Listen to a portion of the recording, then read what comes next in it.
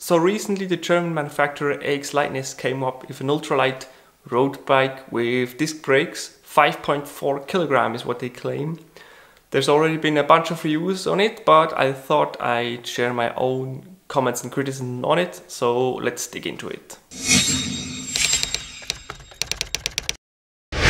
So we're here on Bike Radar, let's check it out. We have the AX-Lightness debuts a 5.4 kilogram disc road bike built for everyday riding, they say. So early in the article there's the pricing, 12,000 euros, between 12 and 14,000 euros. The E-Tab version is actually 14,000 bucks. So already here I don't know if this is really for everyday riding, because which person can just drop 14 grand on a bike for everyday riding? At least not me at the moment. So the frame weighs in at 750 grams for a medium. A weight limit of 120 kilograms, it's pretty impressive for a lightweight bike like this. And look at it, it looks almost aluminum, especially at back end there. The fork looks ultra lightweight, but from the front it actually looks quite strong, which is important for a disc brake road bike. Extra light hubs, and I believe we have, check out the rims. We are now on Benno bike. They have their own ribs for the job. Extra light hubs, SRAM red axis hydro group set, also seat post and stem, of course, because they are also a components manufacturer. Handmade in Germany. Of course, if it's German engineering, I have no doubt about that it will actually hold together. The wheel set is an 840 gram ultra 25T wheel set with the extra light SPD 3 hubs, so a really ultra lightweight wheel set. Good thing that it's disc brake, because I personally would be scared to ride that down a mountain and be braking on those rims. So with the SRAM red axis, about 12,000, 13,000 euros. Quite a hefty price, but of course if you want lightweight and security, that's the price that you have to accept and pay for ultimately. So with the disc brake road bikes, the industry has to conquer a whole new challenge, because they again have to drop down the weight. They have done it before.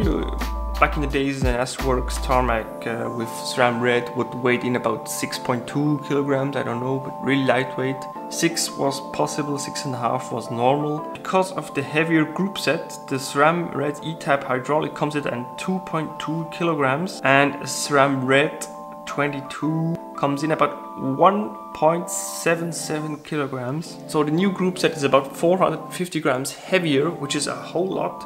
Imagine if you shave that off a frame weight, that would be like astronomical. So they have to bring the weight down again because of the heavy group set, which is kind of ironic, but with the new disc brake standard on road bikes, they sort of created that challenge themselves. So ultralight bikes are not a new thing, but with the disc brakes, they create the illusion that it's actually a new thing. Look at us, we created this ultra lightweight bike. Although in rim brake versions, it has already been made. Trek Emonda SLR10 rim brake version was about 4.6, 4.7 I believe. That was like 6 years ago. So now we are almost a kilogram heavier, and we don't really know if the disc brakes are really that big of an advantage. Of course, if you live in a rainy terrain, a lot of mountains, and you're not really confident with braking, that would be an advantage for you. But otherwise, you have just additional weight with new group sets. Of course, that way manufacturers get new things to sell, new things to present.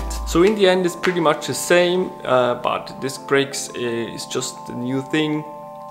Manufacturers are like really racing themselves towards the lightest bike with disc brakes on it, which was the trend like 10 years ago, because they were able to build really ultra lightweight bikes. UCI's weight limit is still at 6.8. That could be dropped, I believe, because nowadays we have other possibilities, but I'll leave that to the UCI, of course. I don't think the discussions will lead anywhere about that weight limit. So that's it for me for this AX-Lightness bikes. It won't be the last ultra lightweight bike with disc brakes on it, because this is always a nice, attractive challenge for today's manufacturers.